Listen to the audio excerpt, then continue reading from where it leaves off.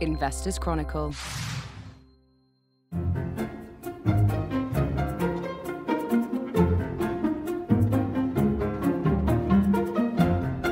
It's the Companies and Markets show. It's Thursday, the 4th of April, as we record. The days are getting longer. It's finally stopped raining for an hour or two, and we approach today's show in that same spirit of optimism. Our cover feature this week is very much along those lines, looking at how investors can play the travel rebound. So we'll be discussing that later on and ask how long said rebound can persist. We're also going to be looking at interest rate cuts. When will they happen? Will they happen? All that and more to come later on in the show too. Before all that, however, we are going to start on a slightly gloomier note with Tesla, the Magnificent Seven stock that's gone awry in 2024, share price-wise at least. A big cast of characters with me today to discuss all of this. Over the line, we have Julian Hoffman. Hi, Julian. Hello there, Dan.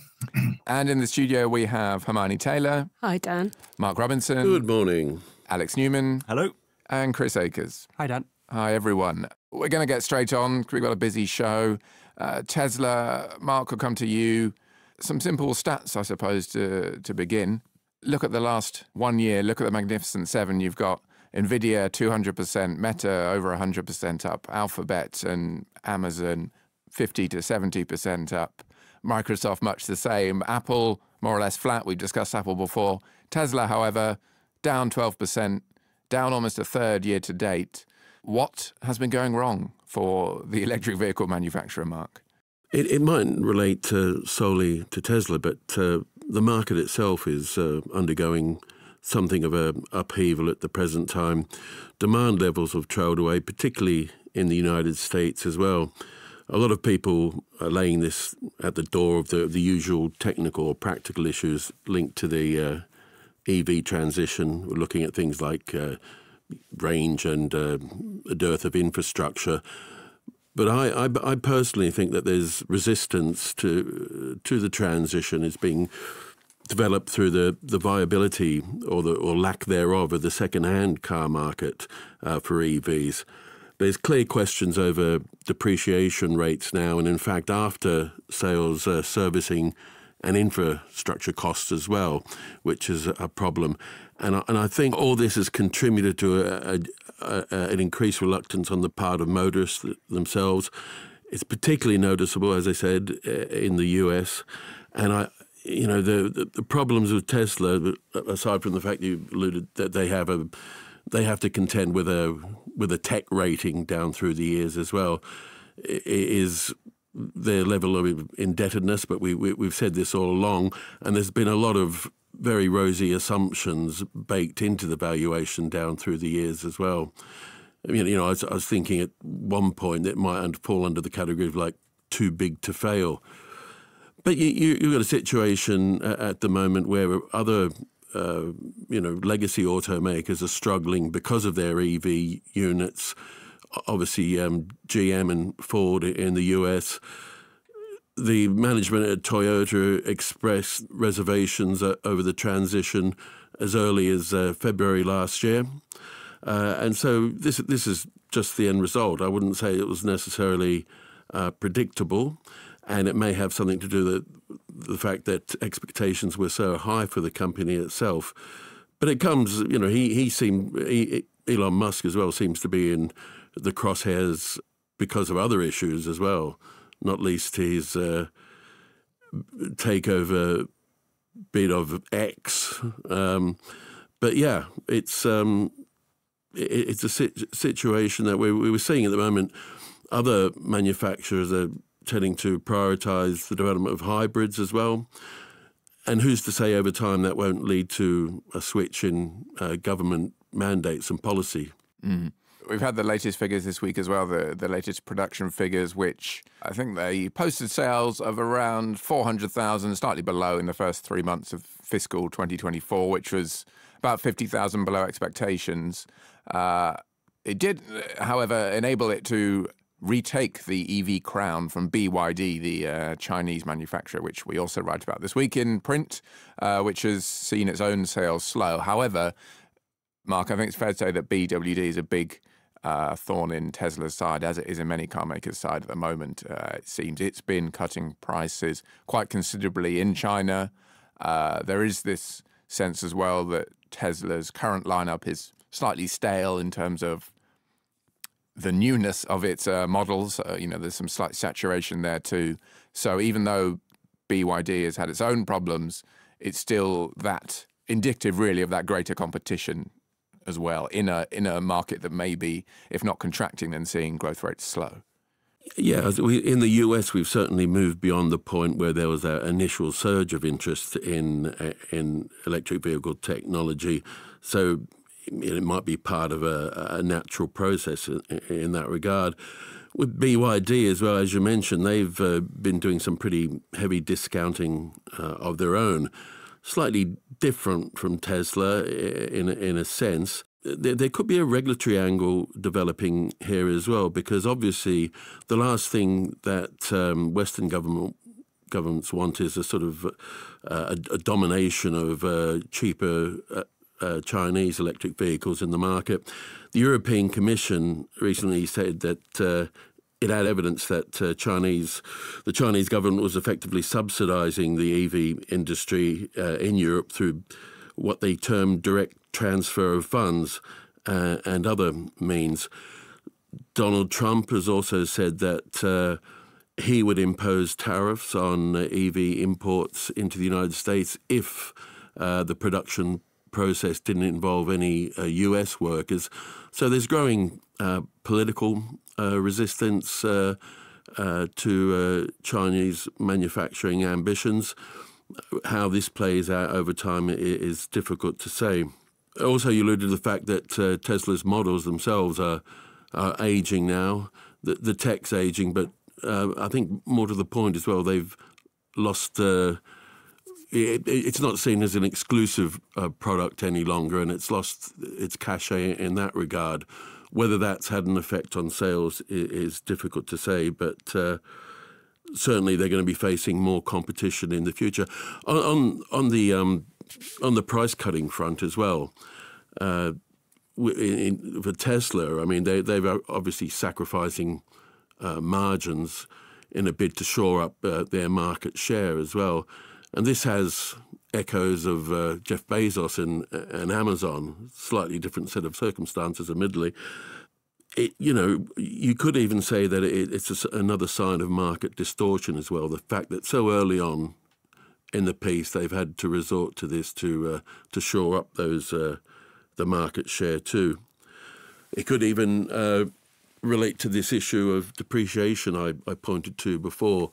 This hasn't been talked about that much, but I generally think that this is one of the major reasons why we're seeing a slowdown as well. It's just uncertainties of, if you drive off a forecourt in a conventional vehicle, you know that you're going to lose 18% the moment you get off the forecourt, right? But you'll have a fairly good idea what that car will be worth in a couple of years' time. That's not the case with EVs at the moment. So, you're not going to be buying into them if you think 2 years hence that suddenly it's worth half of the purchase price. I think that will become more evident as time progresses.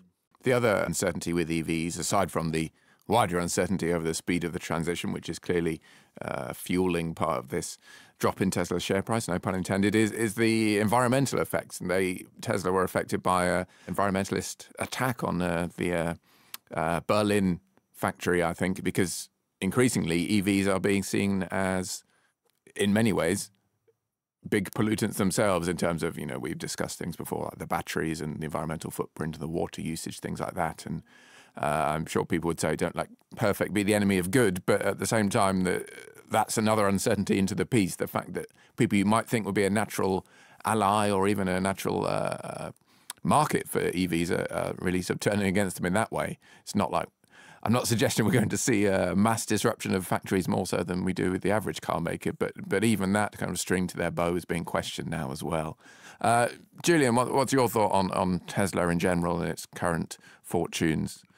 If you like me and you subscribe to the great man of history theory, I think in this respect, Mark is definitely a Marxist. I would say that you can't get away from the fact that Tesla's problems also come down to the person who's leading it.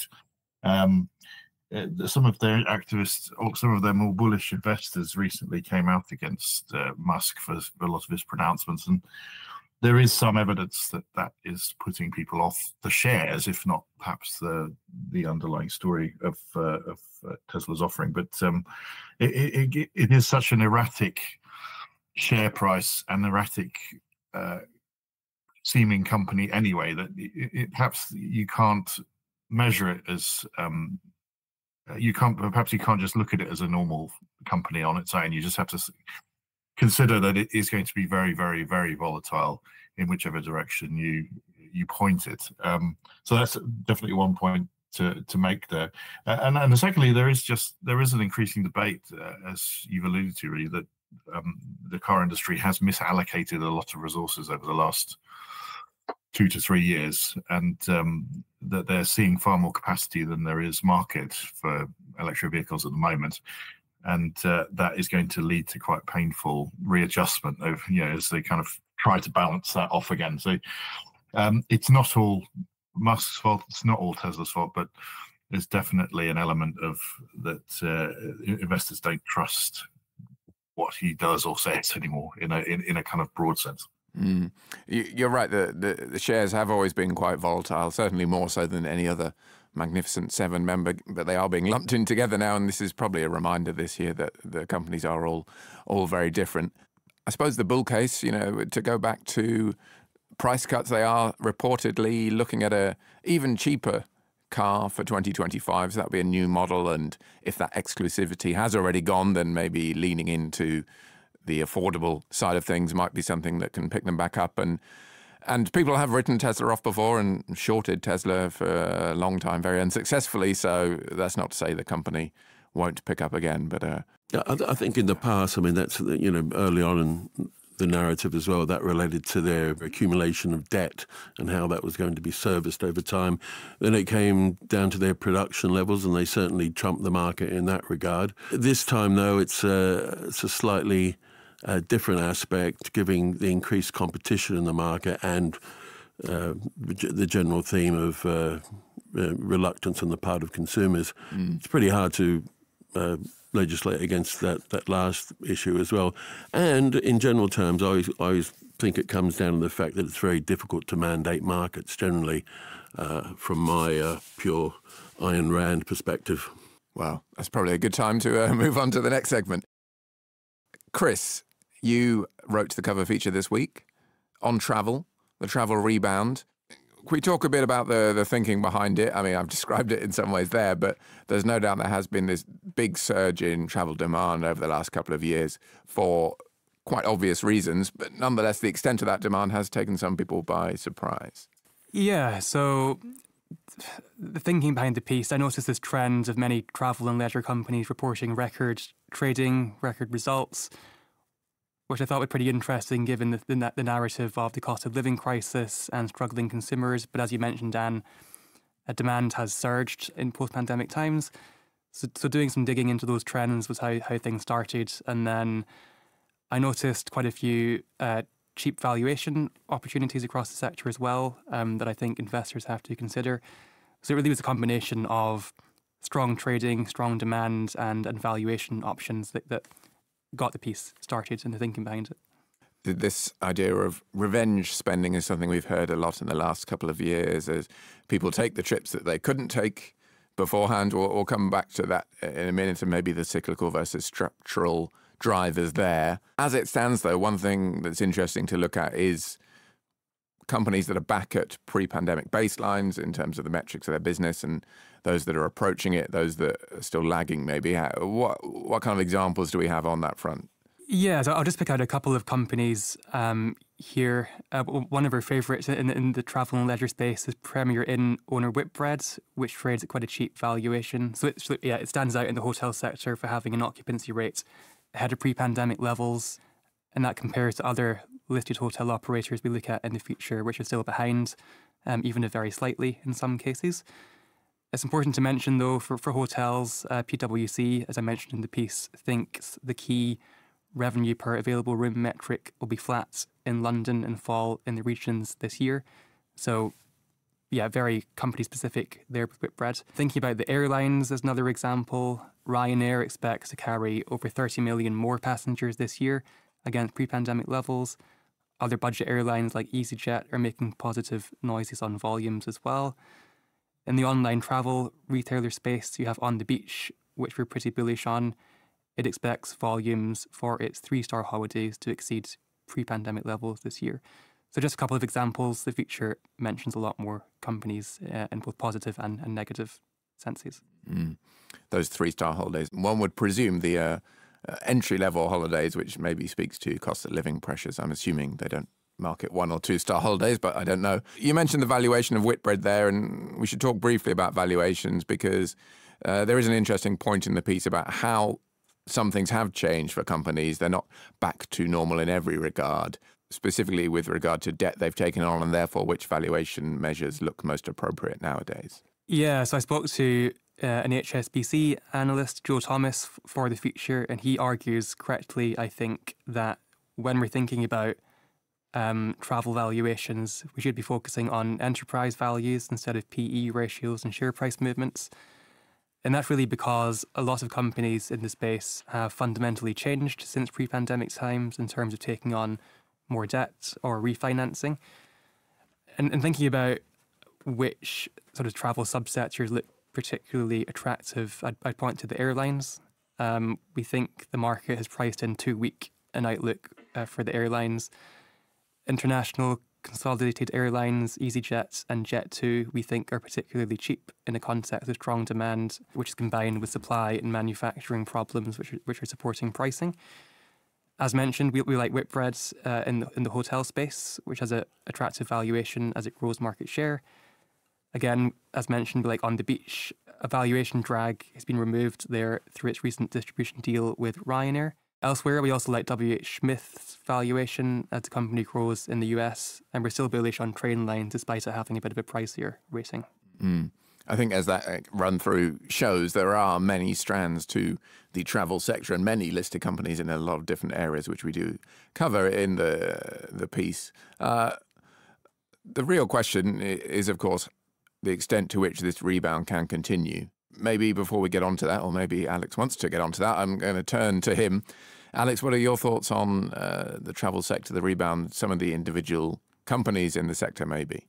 Yeah, well, I suppose on the first point, on the question of, so Chris mentioned, and I think you did as well, Dan, the revenge spending, which I suppose we are still, I suppose we're still understandably using the terminology of the post-pandemic world that we're in. I suppose the big question this year for travel stocks is, are we now past revenge? Are we, in other words, has the pandemic set in chain a kind of definitive behavioural change in consumers' attitudes to spending a bit more on airline tickets, on their holidays, prioritising it above all else because the experience of 2020, 2021 was so defining that it now provides a bit more security to the airlines. The big question, I think we've talked about it a number of times on the podcast, of course, is when it comes to airlines, what security looks like for those businesses in all the other things that they can't control. Arguably, they can't really control consumer spending either, which is one of the reasons why it can be a tricky sector to navigate. But competition is something which always dogs the airlines and the limited foresight they have on some very, very expensive overheads, fuel, and if you look at any part of the businesses of some of these companies, there are perennial issues that never really seem to get resolved. Labour being another one. But I suppose, I just before we came on, I had a look at a couple of the net margins of some of the airlines. It's interesting how post-pandemic, and I suppose the comparison is always going to be with 2019, what it was before everything went pear-shaped. It's just looking at the net margins and which companies have tried to re-establish after the horror years a real buffer for their business. And there is quite a lot of variation there. So some are still clearly in the competitive investing for growth mode, whereas others, and I mean, we often come back to Ryanair here because it has managed to play the game when it comes to airlines better than many of its peers, which has pushed ahead with net margins expected, this year and next of 14 to 17, which is quite a step up from the world before the pandemic. So are some companies benefiting from a shift in consumer attitudes? Yeah, probably all of them are. Are some turning it into higher levels of profitability? There also seems to be a case for that as well. So yeah, but I mean, there's obviously lots more we can talk about within the sector. And On that note, Chris, would you agree with that assessment? Is it more about pockets of opportunity now? And I'll also put to you the question of, the rebound continuing, which you do talk about in the piece. Analysts are quite cautious about the months ahead. They probably were last year too, and those expectations were exceeded. But there are some structural trends at play too, which Alex has just alluded to, a few of them. Yeah, so as you suggest, analysts expect revenue growth to slow in the year or two ahead, which isn't actually a surprise given they're trading against very strong comparatives when economies reopened after the pandemic. You also have the impact of lower inflation on pricing. As well as revenge spending, there are some other factors to consider that actually support a bullish long-term outlook for a lot of these companies. You have a very different approach to work-life balance in the post-pandemic world, as evidenced by the home working revolution. You've got an aging society in Western nations, which actually supports tourism and related consumption. There's also more of a focus on experiences, although I'm not sure the data is really there to 100% support that trend, but it's a point of debate. So I think, yes, it is about pockets of opportunities now, and the feature tries to get into that across various subsectors, picking out the best opportunities. I think in terms of valuation, there's still a structural argument, especially for the airlines, as I get into in the piece, where I do think the market is too gloomy and there are some big opportunities. Mm-hmm. I also think, as I spoke about at the top of the show, when it's been raining so consistently, such a long period of time, that really supports people's desire to go away even more than ever. And I do kind of subscribe to the thought that the pandemic and the revenge spending will continue indefinitely, insofar as people have the financial capability to make that spending because of that long memory of the pandemic and thinking about the things that people missed and what they want to do with their lives in general. However, you can't really base investing, as we've said many times before, on broad brush assumptions like that. It always comes down to individual company fundamentals and how they differ. So I think that makes perfect sense. As I say, that is the cover feature this week. There are a lot of sectors covered in there, so do pick up a copy or have a look online if that has whet your interest.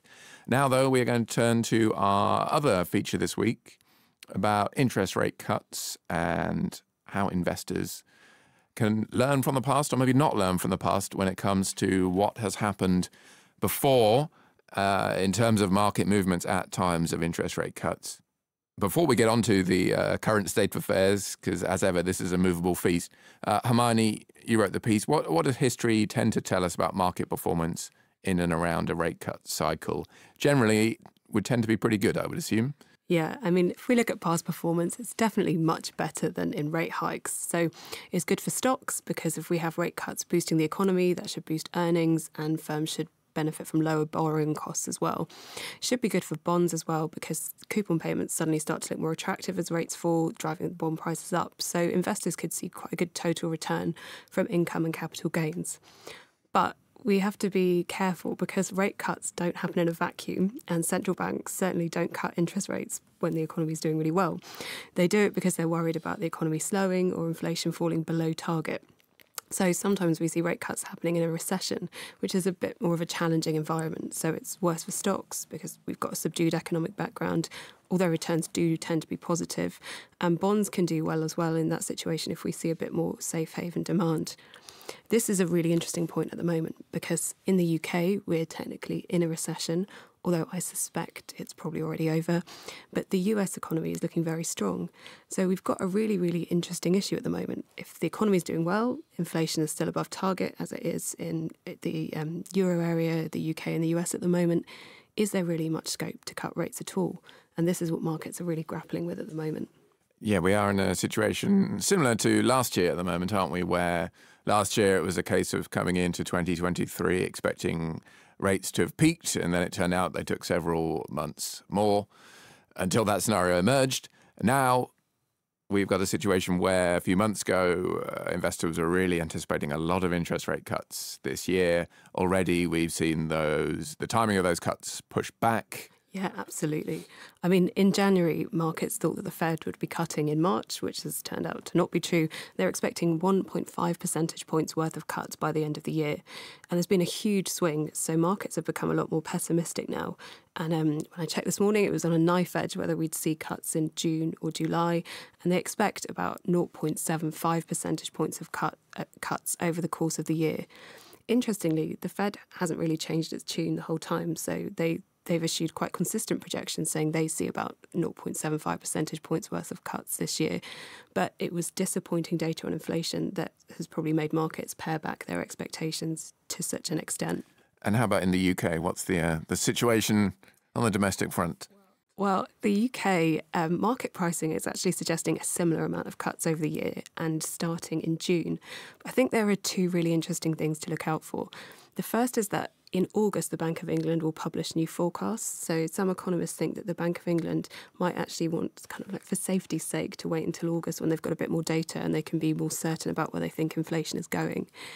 The second point is that Bank of England economists expect inflation to fall to the 2% target very soon, but then pick up again over the course of the year.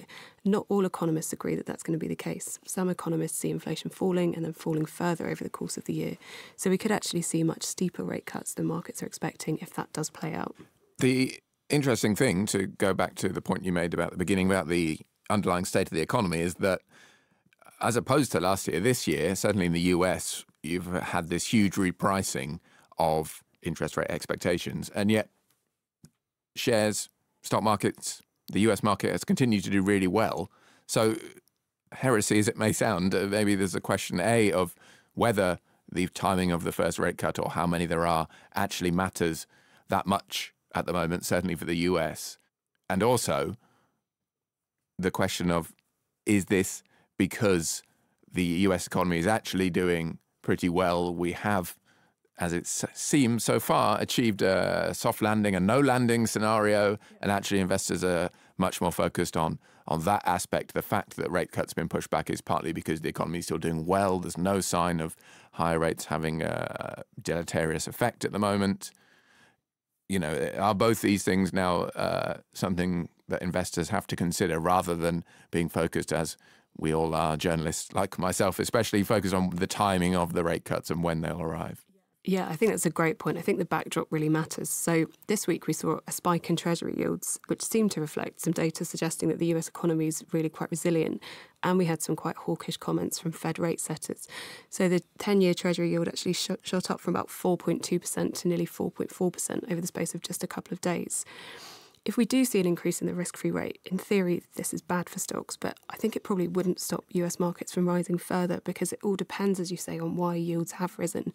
So if they pushed up again because we saw some kind of supply-side shock that was going to mean higher inflation and higher interest rates, that would be bad news for bonds and equities. But I think that's not really what we're seeing here. And I think if we've got high yields because of signs of US economic resilience, that's actually quite a nice backdrop for markets.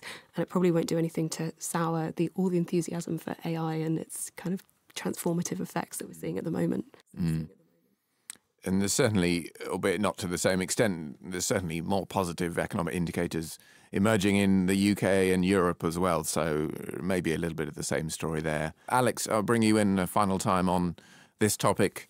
What are your thoughts on the question of interest rate cuts? Yeah, always. I mean, it's just 2 points really. The first was, I suppose, we've always got to be careful about conflating, for example, the S&P 500 with the US economy and the FTSE 100, even more so when it comes to the FTSE 100 and the UK economy, because they're not always the same. And one of the reasons we should be particularly attentive to this, I think, is that there might be some aspects about the something like the S&P 500 when you consider it and how it relates to the broader economy, which may be becoming detached from what we look at when we look at GDP growth and things like that. So, increasingly, and this has been obviously the narrative we talk about all the time, it's the S&P 500 is made up of some highly near monopolistic sectors and businesses which are very good at sort of digesting competition. They have asset models which not necessarily reflective of the average business.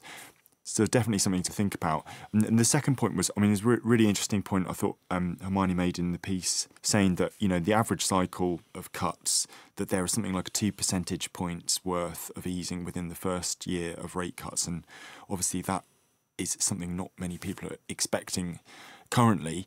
But it is a very fluid outlook. And I think the main decision I would argue that investors probably have to think about is, are we going to be staying in an elevated interest rate environment for the coming years, whether that's 4% to 2% plus, whatever, and not to think too much about the timing, because no one's getting this right. No one can really call the pace and I suppose steepness of cuts at the moment. So maybe that suggests that we are, interest rates are going to be hanging around for a little bit longer, and maybe it's a little bit better to think about, the kind of 5-year returns rather than how things are going to play out in 1 year, because as ever, like, markets seem to be detaching sometimes from the economic story, and it makes it for very confusing following and investing, I'm sure. But yeah, the longer picture might help. Food for thought, as always. Unfortunately, though, we have come to the end of time today. That is the end of the show. So thank you very much to Alex, to Hermione, to Mark, to Julian, to Chris, and to our producer, Maddie Apthorpe. We'll see you next time on another Companies and Markets show.